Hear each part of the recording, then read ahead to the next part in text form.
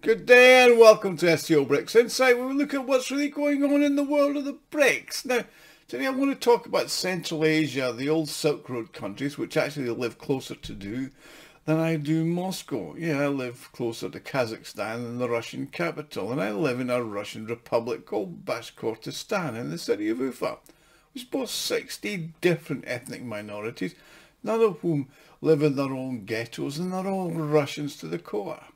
So now let's look at my neighbours in Central Asia and the fact that they're all members of the Commonwealth of Independent States, the Eurasian Economic Union and the Shanghai Cooperation Organization.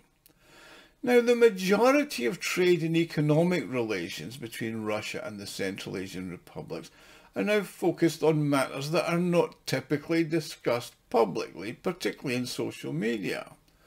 I mean, if you wish to avoid being a Russian propagandist by those in the US and Europe, you should not be talking about countries who benefit substantially from violating the anti-Russian sanctions imposed by the West. However, it's obvious to those who look at Russia's Central Asian neighbours that they've derived significant benefits from the imposition of sanctions, including a new flexibility, comparative market openness and broader access to new geographic destinations. I mean, it's worth getting away from looking at these countries in the context of the past when Russia was seen as its primary influence via the Soviet Union in Central Asia and completely controlled them. Conversely, these states can now themselves have become a valuable resource for Russia's development and a diversification of its trade and economic ties. And this is how it was back in the 19th century, before the great powers forced Russia to incorporate the Central Asian territories into its empire. Now, I'll tell you, it's worth it. A visit to Astana, Bishkek, Dushanbe or Tashkent in the autumn months, which I can recommend, I tell you. Significant benefits like the conflicts between Russia and the West has brought to the development of the Central Asian republics is very obvious. All the capitals of these Central Asian countries have benefited from the sanctions imposed after the special military operation, with significant improvements obvious in housing, roads and other infrastructure facilities. I mean, in 2023, for example, the region saw economic growth of between 5 and 6.5% of GDP, with a reduction of inflation and poverty. Now, that's something that even the Europeans and the European Union would be jealous of. Now, there's a number of reasons for that. Firstly, the Central Asian republics become a crucial element in the system of mediation between Russia and the global economy, from which the US and Europe have attempted to disengage. Now, Russia has historically been and will continue to be the most significant economic and geopolitical partner for these countries, as well as geological, which they have a natural affinity. Russia is the largest and most accessible market for their goods and services, so it's neither feasible nor desirable for any of those to isolate themselves from the market. Now, before I continue, I'd like to make an appeal. If you like and enjoy my videos, you can help me fund the channel and my website SBR&xinsight.com to further develop them. You can do this by making a small donation, however small as you like, by clicking on the thanks button at the bottom of the video screen. Everybody who donates does get a personal thank you from me, and I'm thanking all of you just for watching, because I do appreciate every viewer. Now, back in the 17th and 18th century, Bukharan merchants played a pivotal role and facilitators of trade between Russia and Europe and the markets of the Middle East and India. Current geographic priorities are now evolving, with notable shifts occurring in trade. I mean, for example, there's been a 300% surge in trade between Kyrgyzstan and countries like Finland and the Czech Republic. Yeah, believe it, it's happening. Bilateral trade between Kyrgyzstan and Germany in 2023 was up by 950%. Now, this is obviously a result of the conflict in Eastern Europe, and Central Asian countries have now taken up their role from being peripheral in the global economy to being vital in a way of avoiding sanctions for Russia. I mean, the successful implementation of the planned logistics projects, including the transport corridor through Afghanistan, will further reinforce the connection with Russia, Chinese and the markets of Europe. I mean, it's of no consequence that some of these are being presented to the media as bypassing Russia. Because if they facilitate the connectivity between Central Asian countries, rather than linking them to the sea trade routes that are predominantly controlled by Western entities, this will continue to the development of an independent global economic infrastructure.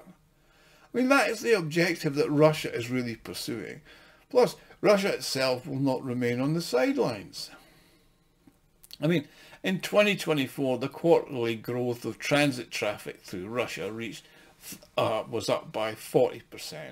Given the ongoing military political crisis around Israel and the Middle East, inner Asia will continue to be the most reliable space for transit in the foreseeable future. Plus, the current global uncertainty is looking for more proactive revenue opportunities.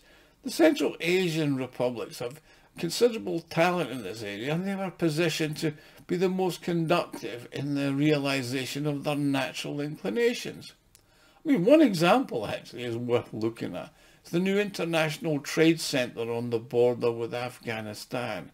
Now, 3 years ago, I was fortunate to see the construction process at the initial stage, and I'm now pleased to report that it's now fully operational.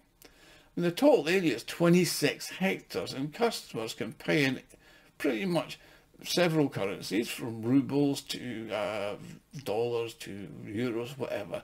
There's a thriving trade in Russian, Uzbek and other international goods.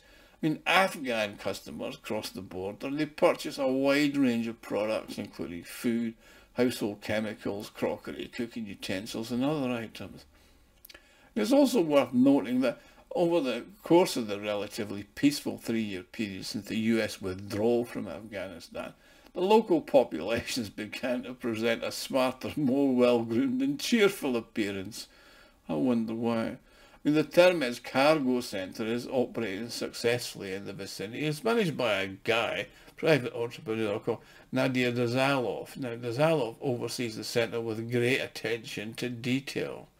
I mean, he's adopted a much more disciplined approach than the previous operator, who had, shall we say, developed some less than desirable habits and friends.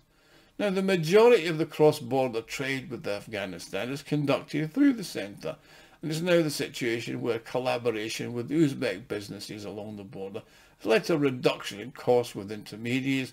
I mean, you can even send chocolate from St. Petersburg all the way there, and it's not a problem.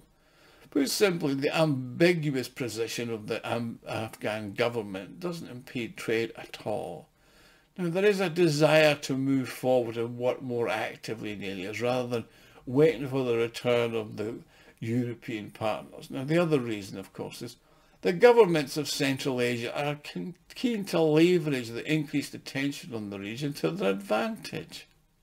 I mean, their region, going back to the days of Makinda, and that includes for Russia, is in terms of its labour availability and the opportunity for companies from around the world to enter the Russian market, circumventing sanctions imposed by the United States by using them and setting up on their soil. I mean, it's not clear whether the investment promises currently being made but are genuine, but there's a lot is happening, and this enthusiasm itself is a catalyst for growth. Plus, there's been an increase in well-being.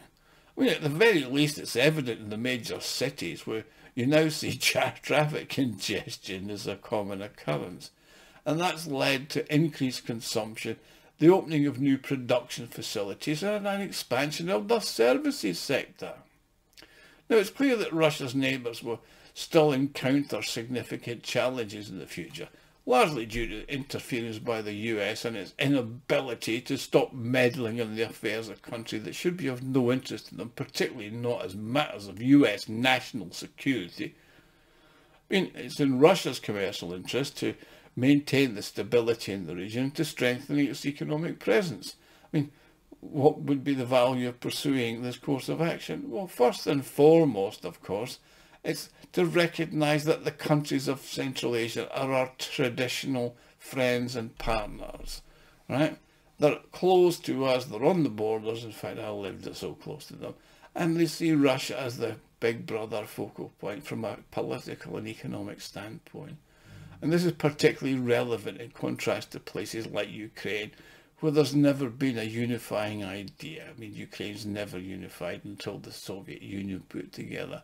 And in Central Asia, there's no levels of Russophobia like you have in Ukraine. And it's also prudent to recognise that in the modern world, no obligations are incurred without cause, and Russia has no outstanding obligations to its partners. It left them at the end of the Soviet Union in a decent state, and it's only Belarus that is now so is tied.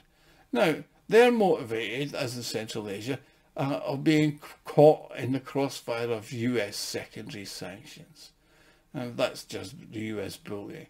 And Russia's not interested in its southern neighbours suffering economic hardship, so it will do its best to protect them. So it's therefore it will likely be called on to provide assistance in suppressing any inevitable outbreaks of social instability that will be instigated by the West in so-called colour revolutions that they've tried in Kyrgyzstan and various other places on several occasions. So it's important to be firm and engage in effective bargaining and secure favourable terms. But that may involve navigating the complex negotiations with local governments and other stakeholders.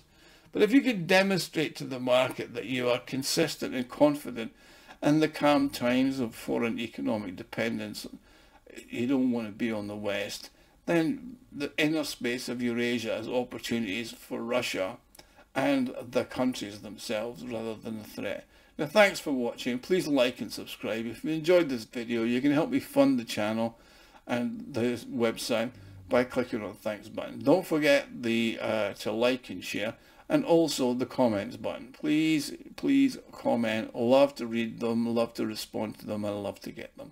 Thank you.